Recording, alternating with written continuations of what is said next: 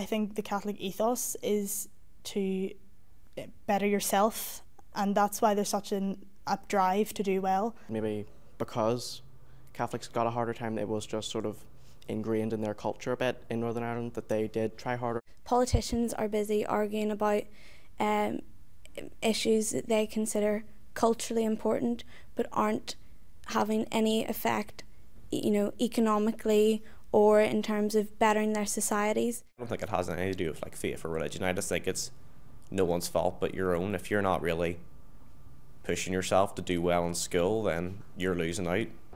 Newtownabbey Community School used to have poor results, but over the last number of years things have started to change for the better. These students were surprised to hear that Protestant boys aren't reaching their full potential. This is the first I've actually heard of it. The Protestant boys don't achieve as much as the others, but if they don't, you know, maybe it's the lack of work from them.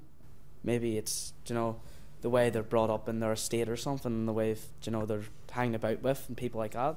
Girls just seem to work harder. They're more concerned about their future, whereas boys are a bit more relaxed about that kind of stuff. Like the word's coming out that all the Catholics are doing better in school than Protestants are doing better in school, so now the Protestants are going to have to like lift their game and start revising more and doing better in tests and stuff like that. The principal says poorer Protestant areas do face significant social problems, and for some of his pupils even getting to school is a major achievement. There are many of them that have complex difficulties and challenges, both within school and outside school.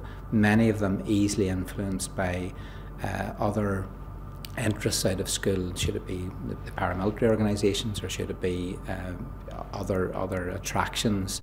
The massive gap between students and their Catholic counterparts is concerning the man who wrote the report, and he says there will be consequences. And the real problem with this is that we're creating inequalities that will later show themselves in the kind of incidents we've seen over recent years, i.e. in terms of public disorder, in terms of a young generation which feels it has no roots out of its poverty. And out of that inequality comes anger. And out of that anger, well, I'm afraid we have a very unsettled political future.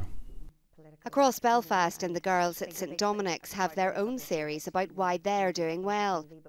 In the past, I think in Catholic working class families especially, they didn't really have any other opportunities, and education was the way to get out and get jobs and open so many doors. So I think that's why now education is being pushed, and that's why we're doing so well.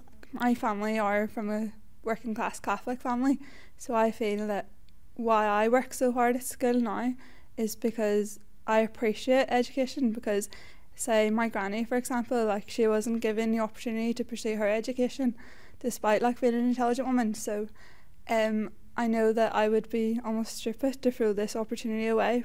What about Protestant boys and Catholic girls then? Why do you think that Protestant boys aren't doing so well? I think the problem mainly seems to be that Protestant boys are being ignored because real issues such as education are being overshadowed by political issues from the past that aren't relevant in today's society. Debates such as, I don't mean to offend anyone, but debates such as the flag issue don't seem to me to be as important as what's going on in loyalist communities. Personally, I think that it isn't down to intelligence. I think everybody's a genius, but you need to home in on the right strength. You need to target the strengths that people have, and perhaps that the Protestant boys aren't given the opportunities that we are, that people would find a strength in us, target it and develop it, and that would make our education so much better, and they wouldn't have that opportunity, I would think. What is the strength of this school is that we do have a certain amount of diversity. You know, obviously we have a high percentage of children in free school meals. It's 5 times the average for grammar schools, and I suppose we're not focused on what people have or what they haven't got. Everybody is judged on their merit and how it's about your work ethic. Protestant working class boys are being locked out of employment. Remember that even if we get investment into areas like East Belfast, these kids will not be able to get access to those jobs because they simply don't have the qualifications.